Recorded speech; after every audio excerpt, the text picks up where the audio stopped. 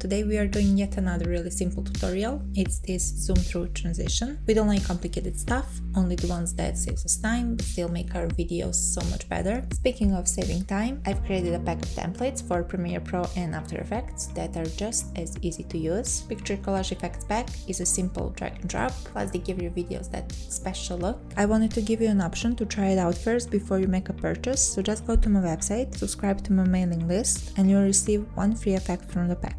I'll have it linked down below. Okay, back to the tutorial.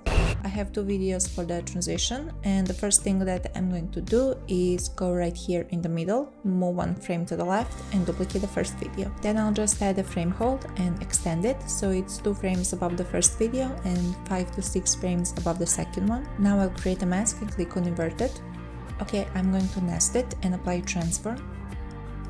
Keyframe position and scale at the start, move at the end and zoom in by increasing the scale.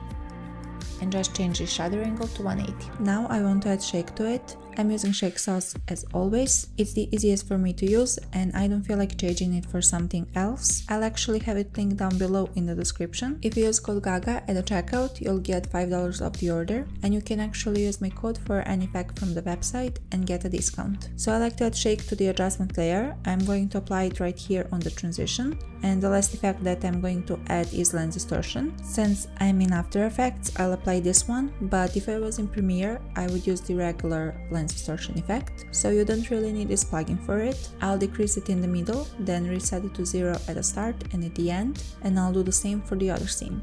And that's it. That's the tutorial, simple as that. If you haven't already, make sure to subscribe and put notifications on. I post this type of tutorials every week.